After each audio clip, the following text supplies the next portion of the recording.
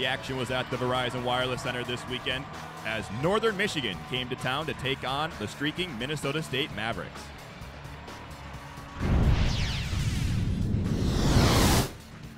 Sophomore Dylan Margineri would get the party started early,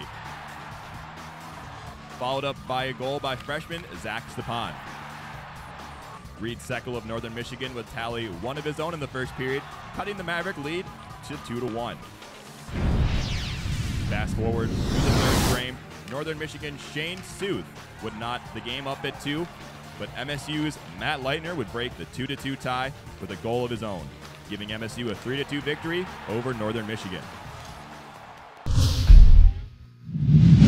Zach Stepan has been a difference maker since he's come back from the upper body injury that he had, and I thought the chemistry between those two tonight was special, and they were rewarded for their work because they gave us an opportunity to get a lead, and Northern did what I knew they'd do, and they'd keep pushing. They end up getting a goal, it tightens it up.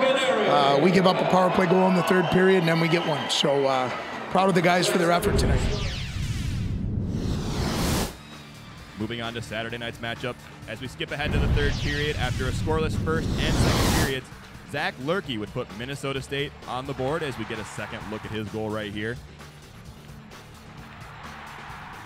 Followed up shortly after by Jordan Nelson, freshman for Minnesota State, who would net his third goal of the year and give the Mavericks a 2-0 lead late in the final frame.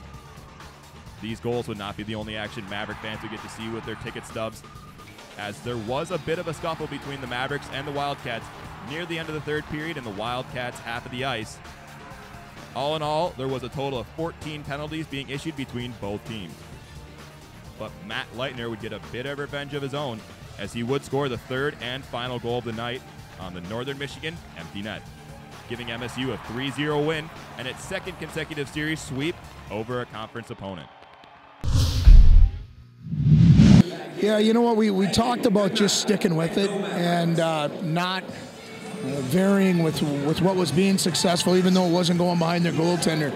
He's one of the best goaltenders that we've seen this season, and so we had to stay with it, and we did. And our power play came through in the end, and then the line of 24, 16, and 8 really gave us a huge push by Nelly getting that goal and getting us to a 2-goal lead.